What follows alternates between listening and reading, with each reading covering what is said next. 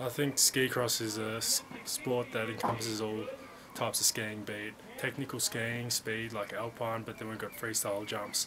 So I need a bit of everything. So for me, I've definitely got an advantage of being bigger, a bit more momentum, which helps out.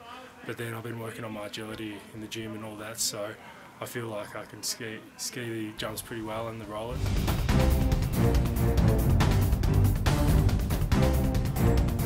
One of the challenges for Anton was, yes, size is a definite advantage.